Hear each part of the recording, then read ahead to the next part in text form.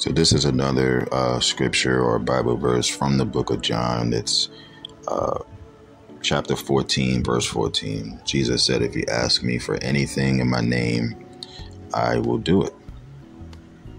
And when it comes to this chapter as a whole, it basically serves as Jesus's address to his disciples. The soon coming crucifixion, unfortunately, will leave his followers confused. It'll leave his followers scared. So, Jesus provided them with assurance. He provided them with comfort, regarding a number of different things, including how, they would carry on his work. And part of that comfort was the promise that Jesus would hear and answer their prayers. And like the verse says, Jesus tells them that anything they ask in my name will be granted to them. Now, Jesus is not promising to be a personal vending machine, if that makes sense. If anything, he's encouraging faithfulness in prayer. He's even encouraging confidence in prayer. And, when Jesus says to pray in my name, he basically means that we can pray in his authority. He has provided, the access that we need in order to get to heaven. When our requests, that's made in the name of his son, it pretty much, it furthers the Lord's purposes and the Lord's kingdom. And, he will act on our behalf. And in the end, the Father will be glorified in the Son. So, coming to the Lord in Jesus' name is, similar to, like old financial transactions. Like you got to think, like, Jesus holds the account.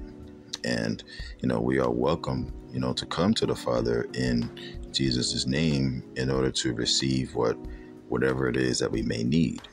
The Father willingly, grants our requests because of Jesus' standing. And of course, if we're asking for things that we don't need or that are the contrary to, the character or will of Christ, then, we cannot expect to receive those things. And so I'll just leave it with this, when he said he would give whatever you ask in my name, Jesus was not delivering a, how should I put it, like a magical formula, for getting whatever we want. Like, he was giving us a principle, like a guiding principle to, align one's desires with the Lord's.